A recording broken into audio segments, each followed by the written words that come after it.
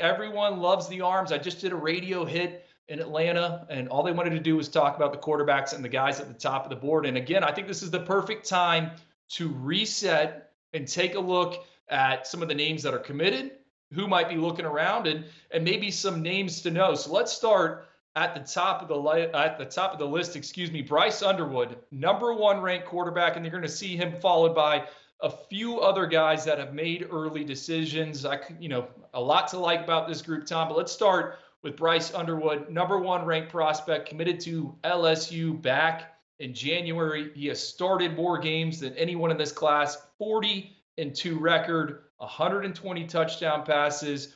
What's the latest buzz right there? I'm assuming he is solid to the Tigers. Yeah, I'm not going to lie. When I left Las Vegas, the Next One's event, presented by Nike, I was a little on the fence. When I talked to Bryce, there was a lot of for now and right now and things like that. But after talking to some people close to him over the last week or so, it seems he's rock solid to LSU. He seems like the only visit he wants to take is to Baton Rouge and check out LSU. So barring a change, barring something completely unexpected, I do think he's going to stick with his decision to go to LSU. They picked LSU for the right reasons. Those right reasons are still there. I'm not sure anything's going to change his mind at this point. You think about LSU, it's the #3 ranked recruiting class right now. I think you could make a case, in my eyes, it might be my favorite recruiting class. You got him, DeCorian Moore, Harlem Berry, Brian Kelly has it cooking right now in Baton Rouge. Move into quarterback #2, George MacIntyre, committed to Tennessee, in-state kid. I'm assuming the Vols are in good shape here for George MacIntyre, right, Tom? Oh, yeah. This kid has wanted to be a Volunteer for a long time. He is rock solid, couldn't be more locked in. I know you're really high on him, man. There's a lot to like, as you see on the screen right now. This kid is a big-time talent, big-time arm. It's a massive gift for Josh Heupel, keeping this kid in state. He kind of made it seem like the Volunteers chose him. It's what he was born to do, play quarterback at the University of Tennessee. So big get for Tennessee. He is 100% locked into the Vols.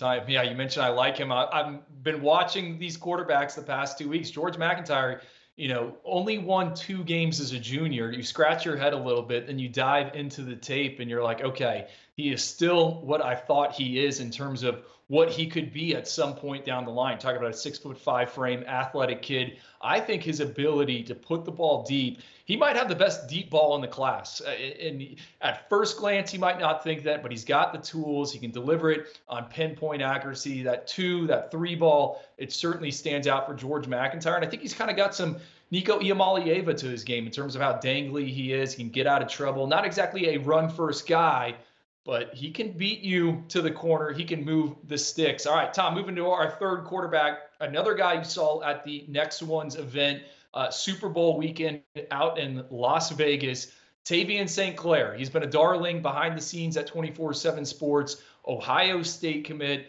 I thought this guy not only took a major step forward between his freshman and sophomore seasons, but a massive leap that sophomore to junior year. What do we need to know about the Buckeyes pledge? He's another one that seems rock solid to the Buckeyes. He seems completely locked in. You said it best, man. Major growth from year 2 to year 3. I'm not going to lie. At first, I was a little on the fence about the initial take. I thought Ryan Montgomery was a more polished passer in state. I thought he was the guy that Ohio State was really going to move on. But the more I get around Tavien St. Clair, the more I love both of them. I think they're tremendous talents. But getting to be around Tavien, watching him throw it around in Vegas, I am so excited about this kid. I mean, you and I were texting as soon as the event wrapped up that I know he's super high ranked. He's number 12 overall, but stock up for this kid. Really excited to see what he does this fall.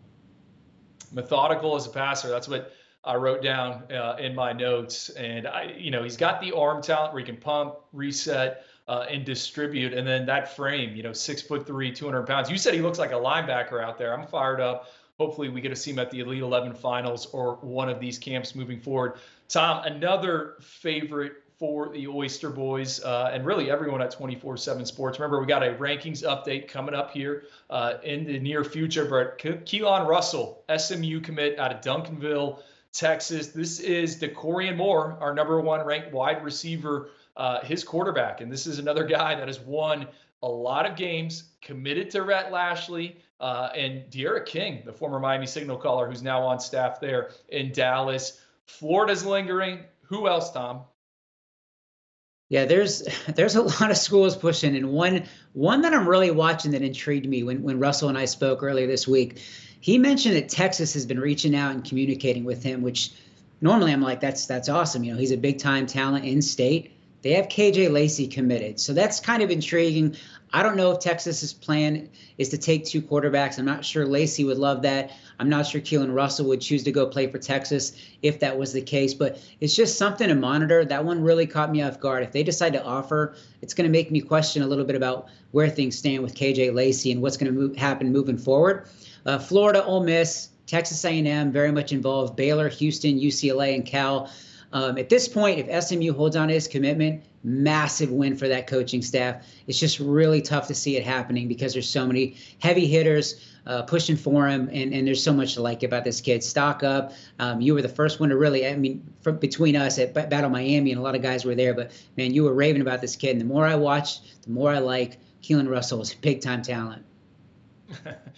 Rhett Lashlee, man, I mentioned him there at SMU. Remember the Mustangs are moving to the ACC. You think about the quarterbacks that Rhett Lashlee has worked in the past. I said De'Ara King, Preston Stone. We saw what he was able to do last year for SMU. It's an exciting offense. And SMU, man, they are aligned as anyone. Well, I would say at the group of five level, but again, they're moving into the ACC just with their collective and what's going on. So I would not rule SMU out here. Tom, another guy that is a dual threat talent. We've kind of had all of them are guys that are athletic and move around. But Deuce Knight, the lefty out of Mississippi, longtime Notre Dame committed. You came on this show, I think a week ago, tossed out that or shared with us that Alabama has been involved in the recruitment. Anything new with Deuce Knight? I believe he's scheduled to be in South Bend here in the near future. Yeah, he's got the only trips he has locked in right now are trips to South Bend to check out Notre Dame, to hang out with head coach Marcus Freeman, Gino Guidugli, and the guys. So he'll be there in March. He'll be there again in April for the spring game. So he's got multiple visits lined up to check out Notre Dame. So all well there, except, again, he's still talking to Alabama. He's still talking to Ole Miss. Alabama, in my opinion, still looks like the biggest threat to potentially land him outside of, obviously, Notre Dame. So keep an eye on the visit. If he visits, I think Notre Dame fans need to be, on edge, kind of freaking out. I'm not going to lie. The alarms need to be going off. But again, until he locks one in, until he tells me, hey, Tom, I'm visiting Alabama, you can report it. I think all is well right now for Notre Dame. But again, just be patient. I will say one other thing. Deuce Knight and I were talking recently, and he was talking about a little bit how frustrated he was in Atlanta at the Under Armour camp. He was a little frustrated with his own performance, and he did a lot of things that he's not used to. But I will share, he actually started recently working with QB Country's David Morris, and then obviously in Nashville is Thomas Morris, his brother. There's a potential for them to be working there. These are two guys that I really, really respect from a quarterback evaluation and process and just as quarterback coaches. So the fact that they're working with Deuce Knight, it's a big plus for Notre Dame moving forward because this guy's only going to get better. He's only going to be cleaned up, get everything a little tighter. So he's finally working with a respected national quarterback coach that's going to take that talent to the next level. So really excited about that, really excited about his future.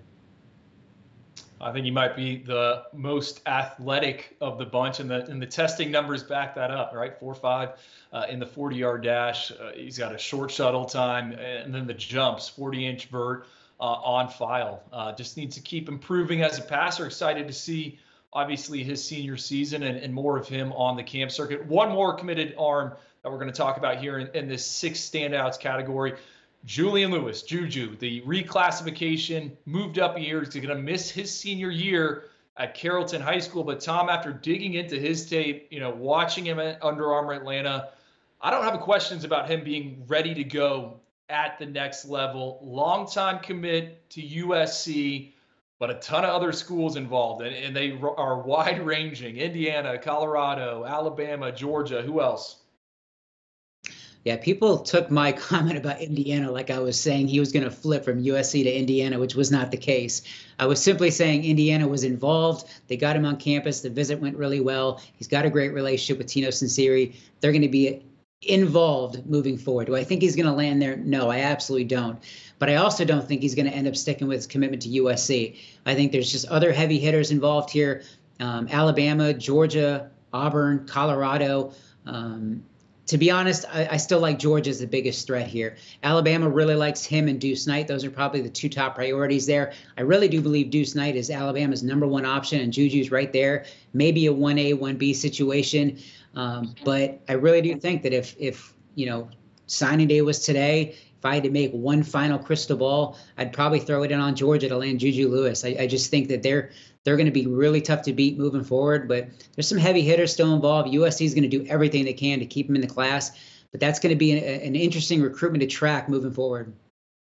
Oh, potential crystal ball. I was talking with someone in Athens over the weekend, and they said Julian Lewis, when he worked out for the Dogs this past summer, that's how it's supposed to look in terms of his ability to distribute the football. I wrote on his scouting report, which is on 24/7 Sports now, de facto point guard back there. He is one of the best pure passers we have seen in recent cycles. A bit on the smaller side, but he's kind of got that it to him. Some Houdini-like magic as he gets out of trouble and always keeping those eyes downfield.